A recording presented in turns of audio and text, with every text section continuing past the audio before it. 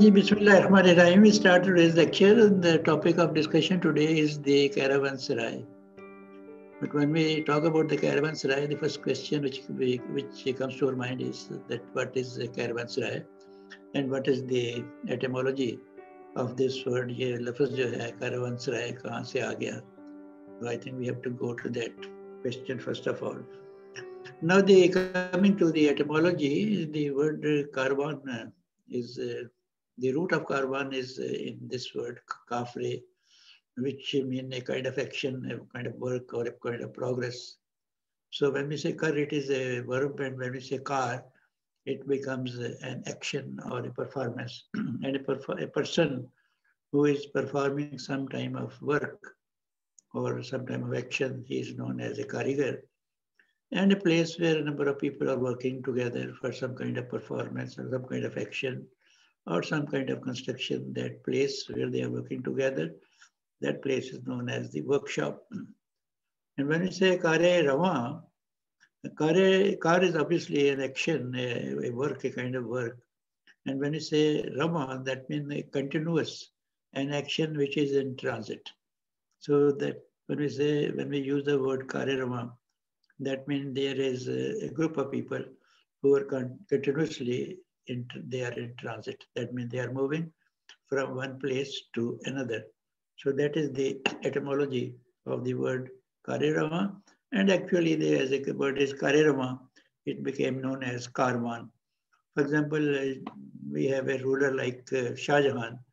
The actual word was Shah-e-Jahan, but now we simply say Shah Jahan. And like Noor-e-Jahan turned into Noor Jahan. So these are the slightly abbreviated versions. In the same way, the Karirama is today known as Karwan. The second word which is associated with this is the Sarai. And it has its root in Sar, that means seen or ray. When it's used the word Sar, it is applicable in English also, which is S-I-R. It is in Urdu also as a Sar. It is also in Punjabi, Sir. जैसे बाज़ दफ़ा हम कहते हैं ना सिर दा Sai, the person who is covering our head. So आमतौर पे जो खाविंद होता है हमारे कल्चर में उसको सिर दा साईं कहते हैं. And then from sir or sir we have the sara, which is the extension of support, any kind of support which is being given to somebody or some publication, that is known as the sara. And from sara we have a number of other words. For example, asra is one, which is a kind of help or succor or assistance or to boost something or a kind of aid. And इसी से बहुत से लफ्ज़ और निकल आए हैं, जैसे सार बड़े सीटों के साथ सार का लफ्ज़ आ जाता है या सर का लफ्ज़ आ जाता है, जैसे अमृतसर, तो the sir is also a kind of place or protection. Then sarapa is the absolute or complete coverage. And that from that we have the sarai, the place that helps or support someone. And when we say Caravansara'is, that means a place that which is helping the caravan or the people who are in that caravan. So that is the beginning of our lecture. Now, Caravansara'is were inns with the central courtyard, often found in the desert, that served travelers along the Silk Road in Asia and North Africa. And normally, if you look at this diagram, nearly all the Caravansara'is was like this. There was a strong boundary wall, and there used to be a main gateway. And then in the center, there used to be a courtyard.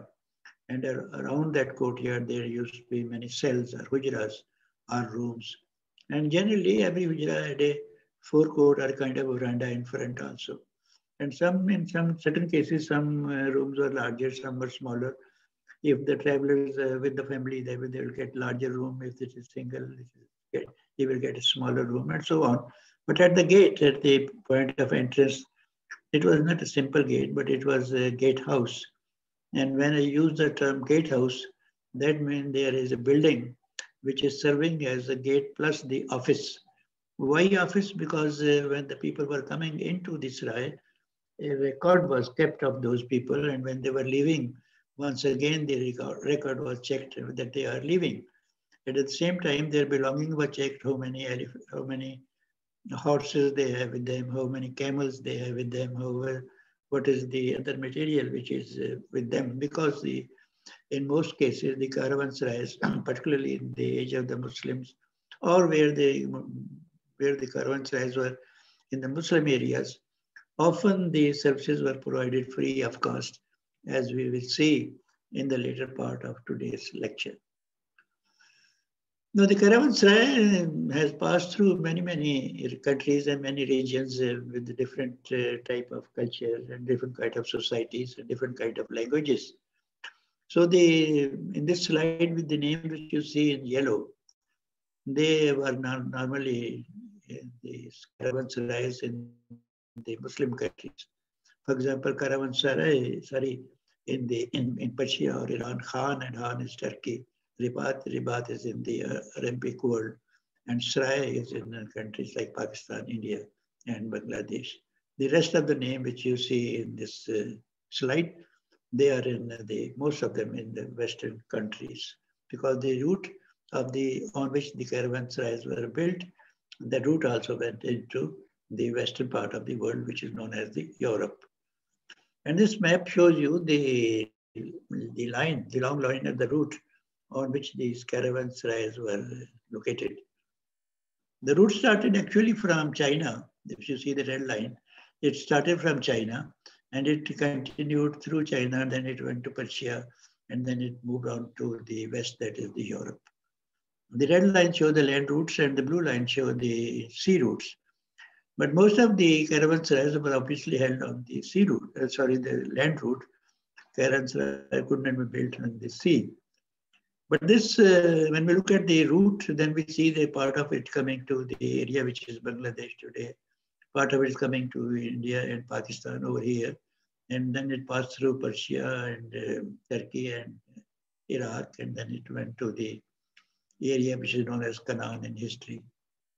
So this is the basic route of the Silk Road. But there's another route of the Silk Road defined by it. At many places you will see red dots. These red dots indicate the placement or the location of the important Caravansara'is. The Silk Road, this road was initially not known as the Silk Road. It was just a road, or like you call it a tariq or a shara, something like that. But then the Silk Road or the map was coined by a German geographer or a cartographer and an explorer whose name is Ferdinand von Richthofen.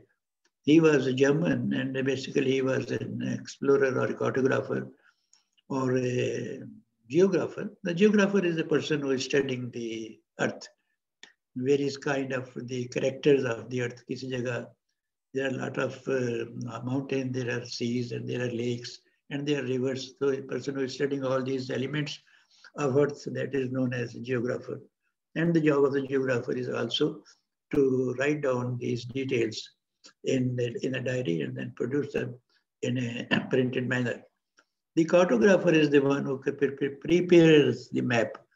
The cartographer is the one who prepares the map of the areas which a geographer is studying. And that is a very important part of the work of a geographer. And explorer is, of course, when the geographer is working, they keep on exploring new and new things and new characteristics of the earth or the areas which come into their study. The overland Silk Road, an ancient route across the Asian subcontinent from China to Asia, to Turkey and the Mediterranean, where the routes extended by sea to Europe, Arabia, and North Africa. So these are the most important linkages of the Silk Route. And obviously the idea was to tell you that the route was not initially known as the Silk Route, but the terminology or this term was coined by the German geographer, Richthofen. This is the person who coined this term or the terminology of the Silk Route. Now this picture on this side. So when Richthofen called this road as a Silk Route, then the news was published in a newspaper, the German newspaper, and that is the facsimile of that German newspaper, which is shown here. And this slide also tells you the Silk Route was and is a network of trade routes connecting the East and the West. and was central to the economic, cultural, political, and religious interactions between these regions from the 2nd century BCE to the 18th century. So the long time, for a very long time, this route served the traders and the travelers and the businessmen and also people who were on the religious duties. So that is the performance of this route, but this route became known as Silk Route because the Chinese silk, a highly valued commodity that merchants transported from along these trade network, and then advances in technology and increased political stability caused an increase in trade. So because of lot of the Chinese product, which is silk, was being exported from China to the rest of the world, on account of that silk, the road or the routes became known as the Silk Route or the Silk Road. So that is the most important thing. But not only that, not only the silk was coming from China, quite a few things were going toward China also. For example, the most important thing was the spices from the Indo-Pakistan subcontinent was going toward China. And then a bad aspect of this Silk Route was that as the West became under the influence of Chinese silk or Chinese trade or Chinese exports, they started sending hashish and marijuana to China. And it so had happened in the history of China that China almost became a victim or addict to the opium. So एक ज़माना ऐसा भी आया history में कि China तमाम का तमाम मुल्क ओपियम और अफीम खा के बिल्कुल नशे में चला गया, and all the development came to a standstill. And then ultimately, the Chinese had to fight numerous opium wars against the British to get rid of this menace. Ultimately, they got rid of this. And in 1948, 1 year after our independence, they became independent. And I often ask my student, look at this, the Chinese became independent 1 year after us. Where they are today and where we are today, a lot of distance between the development or the education level of the two countries. We are nowhere. We are going in the reverse gear while the rest of the world is going in the advanced gear. Exactly. That's the very sad aspect of our development. Very, very sad. Welcome. So when I was talking about the trade routes, this is another map which explains that there were basically 3 routes. One was the northern route, then there was the central route, and then there was the southern route. And the classification or the bifurcation is in this manner. The green line shows you the northern routes, the red line shows the middle routes, and the blue lines about the southern routes which come to our areas also. Now, when we are talking about these Caravansara'is, now this slide tells you that the journey of the Mughal rulers to Kashmir used for the Mughal traveled to Kashmir road. After beginning their journey, the entire Mughal caravan would pass through Shadara, that is from Lahore to Shadara, then Wazirabad, Gujarat, and Kotla, Arab Ali Khan, Bimbar, Jangar, Naushera, and then Chingas. These names which are in green color, they are in Pakistan. Then Rajouri and Thanamandi, Surankot, Bafliyas, and Nuricham, and Chandimar, Koshana, Pir Ki Gali, Shopian, and Khampura, Sarai, and Srinagar. They are under, not in India, but under Indian occupied Kashmir. So that is the difference of this route. When Jahangir became Mughal emperor after the death of his father Akbar in 1605, he visited Kashmir several times.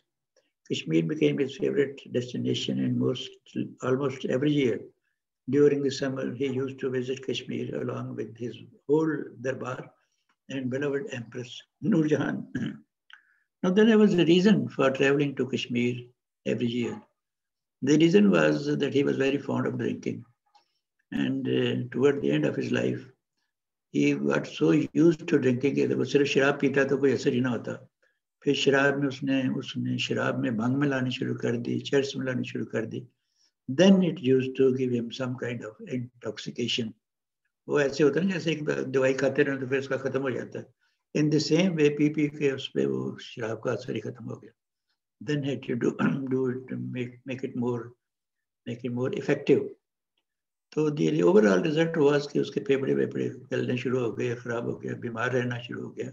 And then he was advised by his Hakim and Tabib and the physicians that he, during the summer, he should not stay in the heat of the Punjab, but he should go to Kashmir to have some better weather and better living conditions. And that was the reason why he used to travel to Kashmir every year. And because of this journey, his queen, that is Noorjahan, Noorjahan was a very expert kind of lady, and that she excelled in many kind of expertises. For example, she was a very good embroiderer. She was very good in making different kind of perfumes. तो गुलाब का अतर जो है सबसे पहले उसी ने बनाया था. समोसा उसने इजाद किया, which was initially known as संबोसा. और इसी तरह उसने शूज को डिजाइन किया, और एक जूता तो खास तौर पर उसने डिजाइन किया and dedicated to her husband. It's still known as Salim Shahi. Salim was the original name of Emperor Jahangir. तो मुझे समझ नहीं आती कि एक खातून ने जूता ही क्यों डेडिकेट कर दिया अपने खामद के नाम.